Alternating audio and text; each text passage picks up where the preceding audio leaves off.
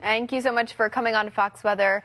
Talk about this operation, Nick. This is huge. It's really sort of unprecedented, as we all are recognizing. We have franchises in 200 markets, including Asheville and all throughout Florida. So we were just reeling as an organization, trying to bounce back, provide resources to our team in Asheville, providing recovery support there.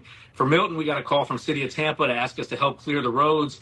We were running 24/7, bell to bell, to just try to get the roads cleaned. Our trucks are in 3-hour lines for gas. We're running out of gas, trying to get gas.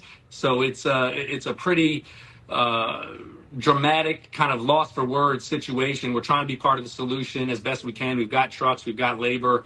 This is what we do.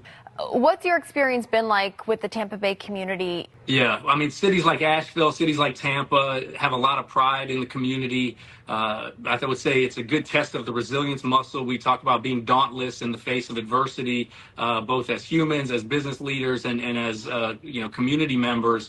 And so I do think, people are rallying around. Just from a personal standpoint, my home was flooded, my mother-in-law's home, my parents' home, and all the neighbors just sort of, checking in on each other. Hey, is there anything we can help with? Can we support you guys with anything? And so it's been I would say, a rallying cry for the community to support one another. Obviously, people are in much, challenging situations. Our Hunks out on the field, their homes were impacted, and yet they're coming to work every day to help be part of the solution and part of the cleanup. Well, Nick, it's a great message. Certainly. It's a great message. And it's great work. Yeah.